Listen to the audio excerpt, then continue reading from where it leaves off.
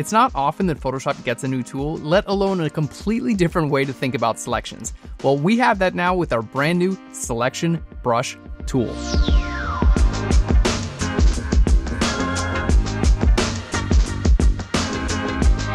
Hey there and welcome to PHLEARN. My name is Aaron Nace and today we're going to show you how to use the brand new Selection Brush tool. Little hint, it is amazing with generative fill. Let's go ahead and jump into Photoshop. So we're going to go ahead and take a look at our brand new tool. It's right here, the Selection Brush tool. You can see it's nested with the lasso tools. The keyboard shortcut is going to be L for the Selection Brush tool. And if you hold Shift and press L, it cycles through those different tools. The same is true with any other tool set that is compacted, right? Like if you go to, for instance, your Magic Wand tool, if you want to get to the other tools within here, you can hold Shift W to cycle through those, okay?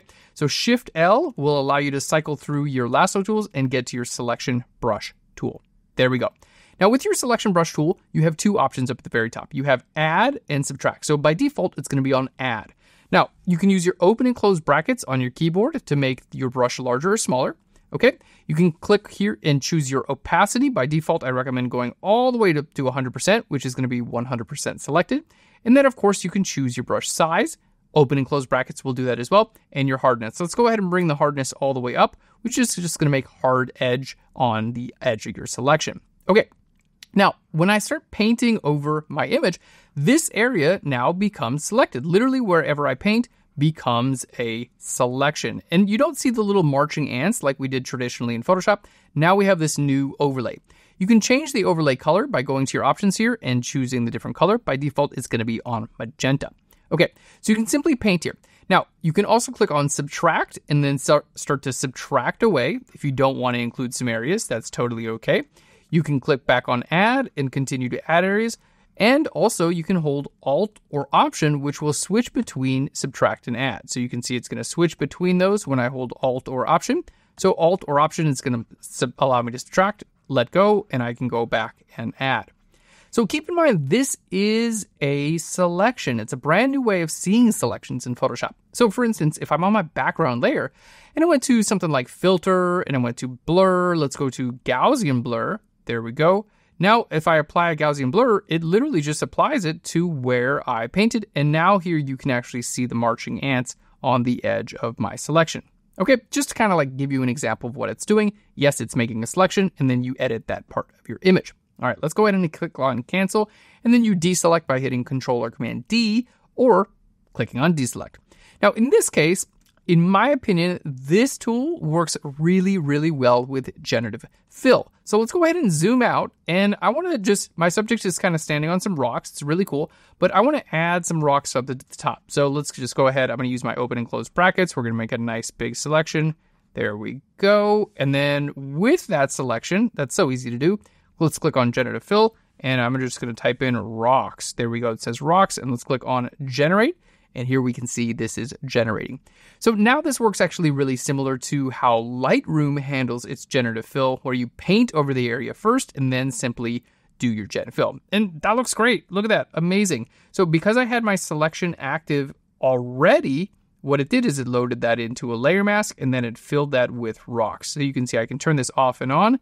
And there we go. Make the selection first and then use generative fill. In our next example, we're going to remove objects using the same process. So in this photo, we just have like this little chain that's kind of coming right in front of our subject. So again, let's grab that Selection Brush tool. I'm going to use my open and close brackets, just make it a little bit smaller. You just want to make sure you paint right over the area you want to remove. It's okay if you do a little bit larger.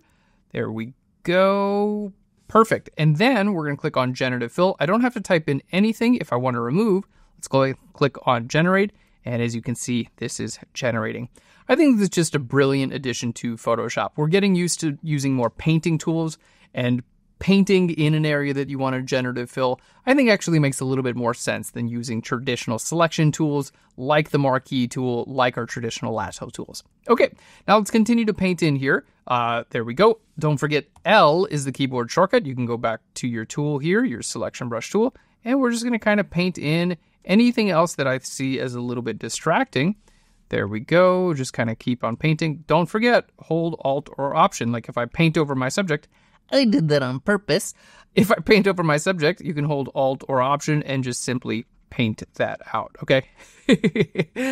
I just wanted to show you how to do it, but you get the idea, right? Basically, you're painting, and then wherever you paint makes a selection.